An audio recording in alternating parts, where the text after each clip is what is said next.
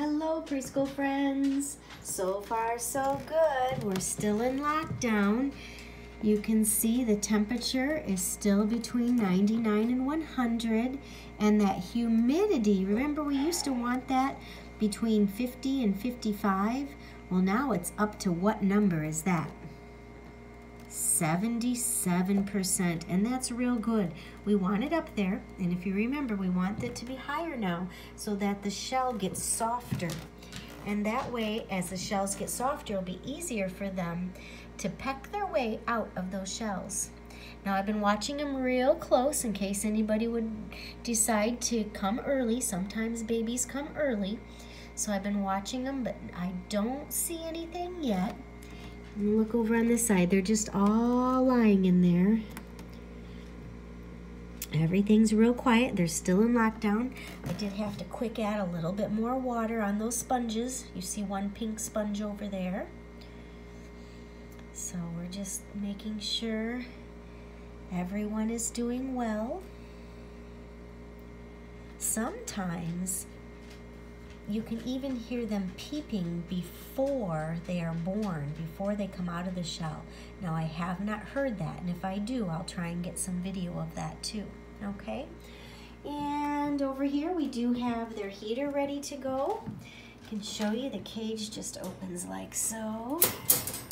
And this is a heater.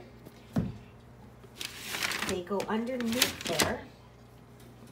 So if I can get around here so you can see it better. They stand under there, and that's just some orange paper under there. And I can make it higher or lower. So if they're shorter chicks, I'll make it lower for them to huddle under. And if they're taller, then I'll have to make it higher. Okay, and I just do that on the bottom. This is what gets warm right here.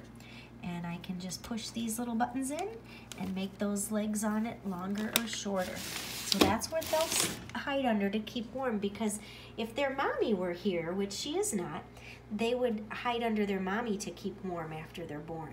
So that's just gonna be like our mother hen that'll keep her warm. There's even a picture of a mother hen on the top of that.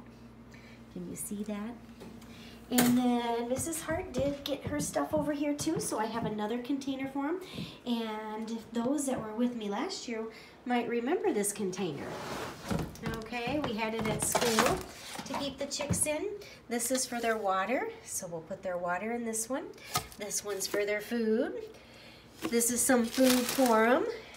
Okay, so we're going to get all this stuff ready and see what works for them when they are born. Okay, so that's what's happening on, let's see, day 18 and lockdown. Everything's just lined up here in my dining room. So we'll take, you can see the wet air up here. See those little bubbles? That's just because the air is so wet and moist in there, that humidity's high, which is good. That's the way we want it. But it makes it hard to see through. And that's Hazel talking. What do you need, Hazel? Some attention? There she is. Hi, Hazel. All right, so that's what's happening. I'm watching real close. Let's see if anything. Don't hear anything. Don't see anything yet. But we'll keep watching, okay? Bye now.